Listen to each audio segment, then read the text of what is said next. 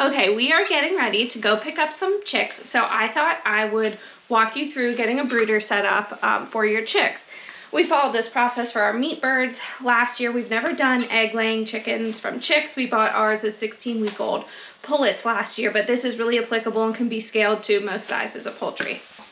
Step number one is the box. What are you using as your brooder box? And I recommend work with something you have. This is something that can also grow over time. Maybe you start the chicks out in something smaller as you're getting a more scalable solution.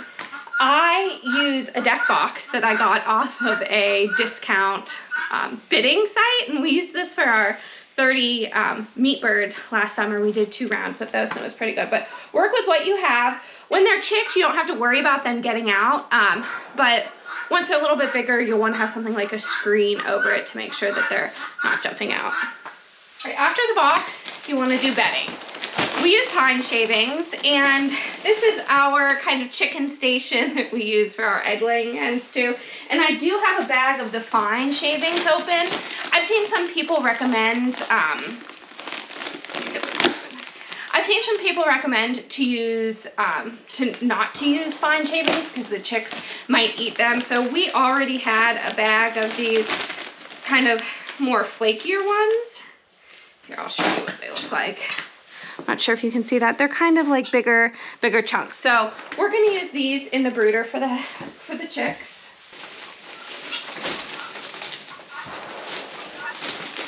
Okay, so we're just gonna set these aside. We'll continue to replenish them as we're cleaning out the brooder box. Next up is the heat source. This is really important. You know, a lot of people use a heat lamp. That's not something that we use. This is, I think they call it maybe like a brooder plate, and it's worked out really well for us. It has these legs, that have 3 different levels, so it kind of grows with the chick. You want to make sure that the bird has enough room to get under it to get warmth, but that it's not too hot or too low. So because we're getting day-old chicks, we are going to start it on the bottom level. The other cool thing about this piece of equipment, it has 2 heat settings. One is a brooder, that's our use case today. But there's also one that's a heater. And these legs, you can use 2 of them and perch them upright and use them as a heater in your coop. So it's kind of one of those things that is useful and grows with the bird. Now, when we had guineas, I don't think, they were so big when we got them, just because they're a bigger bird, I don't think we were ever on this bottom level. So we're going to get this plugged in on the brooder heat setting. It's kind of like an oven. You don't put your recipe, whatever you have going on, in a cold oven. We want this to heat up and be warm and have optimal conditions before we put the birds in. Next up is the water. Now, as you can see, our space is pretty small, so we're going to be using a smaller waterer. If you have a bigger brooder or maybe more birds, you can use a bigger waterer like this. We need a guinea break, I think. So it truly isn't one size fits all. You know, use what you have as well as what works for your situation, the number kind of birds that you have. It's funny, when we bought this last year, when we had the guinea keeps, it's really helpful to have a small waterer when they're so little. But it works with a regular mouth jar, and that was before I was into canning. We literally had to scrounge around to find a jar. Now we are definitely rich in jars. There's a lot of where these came from. Okay, so we filled this jar up with water, and this lid, you have to get the threading right, but the lid just twists on. So this is a really good solution for when they're small or when you just have a small space.